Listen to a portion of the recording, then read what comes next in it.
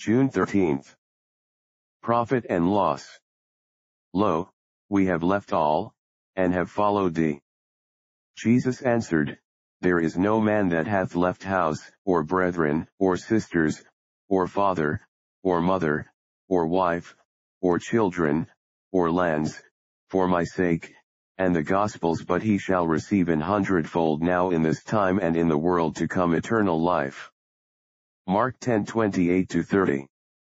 The principles of this world, and those of our Lord are widely different. The world is set on grasping all it can, accumulation, self-aggrandizement, the piling up of fortunes, the gradual or speedy climb up the ladder of fame, the gathering of hosts of friends. Looking after number one is the readiest way of expressing this principle of life. But it is unsatisfactory and disappointing.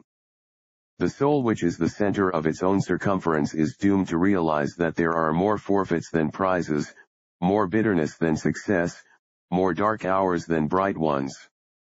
On the other side, Christ's principle of life is to give, to trust, to bless. His measure must be always pressed down and running over. The cloak must follow the coat, the second mile must be gladly thrown in with the first. To be willing to surrender all for the sake of others, is the ordinary claim of the King on those who own him as their Lord. In every age there have been thousands who have gladly accepted this as their rule of life. Peter and the rest of the apostles were the leaders of a host which no man can number, who have left all to follow Jesus.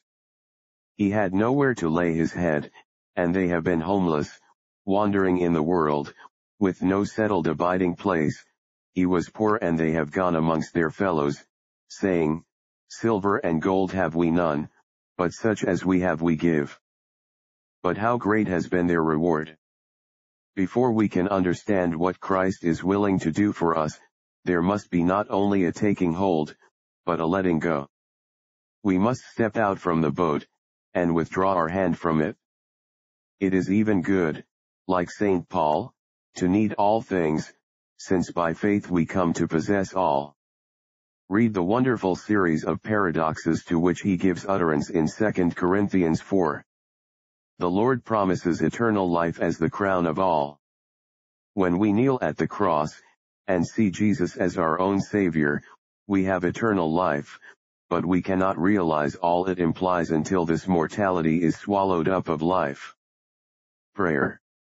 Thou hast called us to minister and witness, to go amongst men as our Savior went, bearing in our hands the balm of Gilead. May we not be disobedient to this heavenly vision. Amen.